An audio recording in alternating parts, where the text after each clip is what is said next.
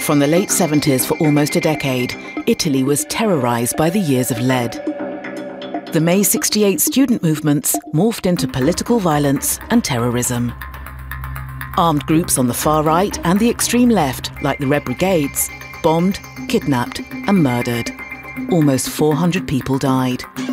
This January, after 40 years spent eluding the authorities, the far-left militant Cesare Battisti was arrested in Bolivia, confessing to 4 murders.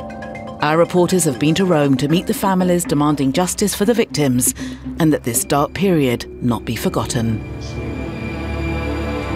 The Italian years of lead revisited, all this week on France 24.